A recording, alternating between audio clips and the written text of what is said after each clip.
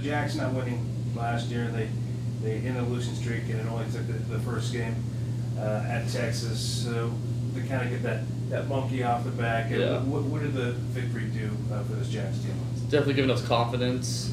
I feel like we're more of a team than we were last year, previous years, as some of the players returning we're talking about.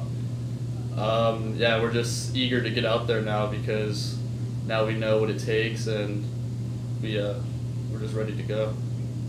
Talk about the win on Saturday. You guys trailed the second half, a different story.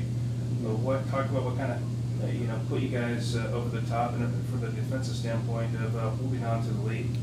Yeah, well, we gave up like one or two big plays. One in the first quarter as a defense, and that was pretty much the only play they really had. So we knew that we could stop them.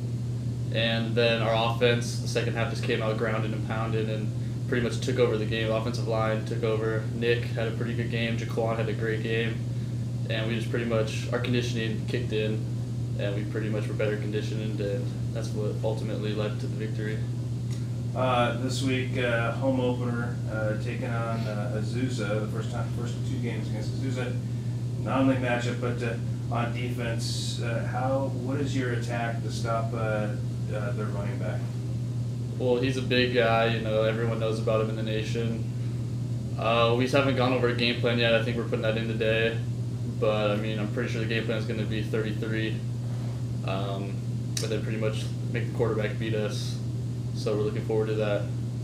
For the viewers out there, there's teams that team would pass the ball and you're guarding those receivers. But when you have a running back, or especially a team, a very good running back, what are the team's game plans to kind of stop that? Is it more just one guy keen on running back, or what do you guys change up on defense? Yeah, pretty much just keen on them, putting a spy on them maybe. I don't know, Coach Mack will come up with a game plan. He always comes up with good game plans. So I'm guessing just putting 1-2 guys on him, just to spy him around, just so he doesn't break loose, try to contain him.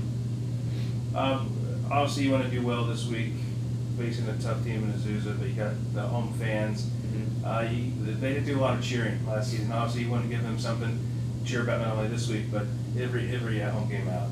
Yeah.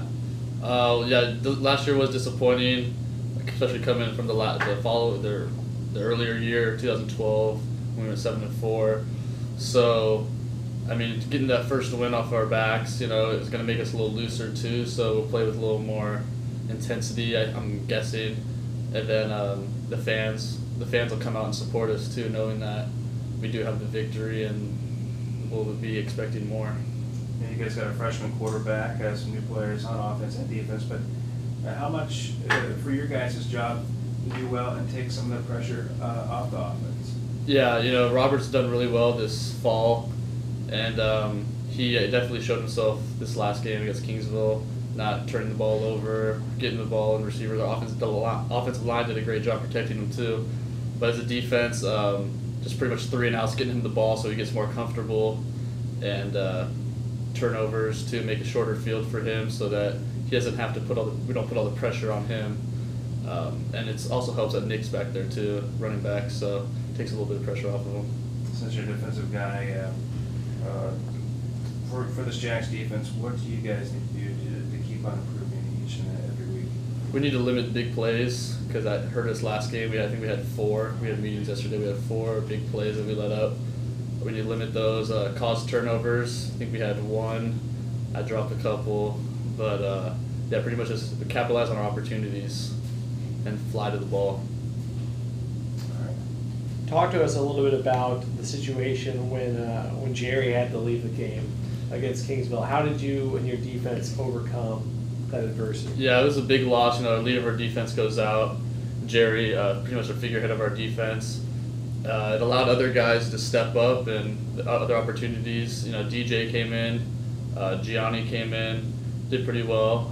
I think we all just stepped our game up too, knowing that he was out, so that nothing big happens. So I think we did pretty well as a defense when he went out. This past weekend was a long trip, the longest of the year in terms of distance, and then on top of it, it was your home opener The Jacks had lost 13 straight coming into that game. What did you guys tell those younger players to get them prepped for that game? Pretty much it's a new year. Don't go by what happened last year because it's a completely new team. I feel like we're more as a team than we were last year. We brought in the new guys. We all have the same goals, and that's to win the GNAC. And they bought into that, and they're listening to the older guys and getting more accustomed to what we're doing. Last question, and that is Coach Mack preaches flying to the football and causing turnovers. And really, those two aspects of the defensive side of the ball really helped the Jacks to victory this past weekend, especially the block punt in the end zone and recovery by Abdullah. Talk to us about how the team is working to really maximize the attacks on the defensive side. Yeah, Khalid's blocked punt, that was huge for us because it gave us the momentum back. We were down 14-3 at that time, I believe, and then he blocked it and recovered it for a touchdown, so that gave us huge momentum.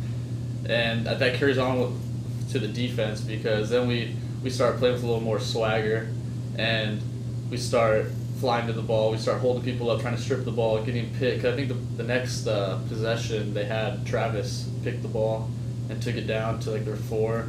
So that was huge for us and gave our offense a short field. So I think our defense, flying to the ball, it'll create turnovers and it'll create good things. So that's what Coach Mack's been preaching to us.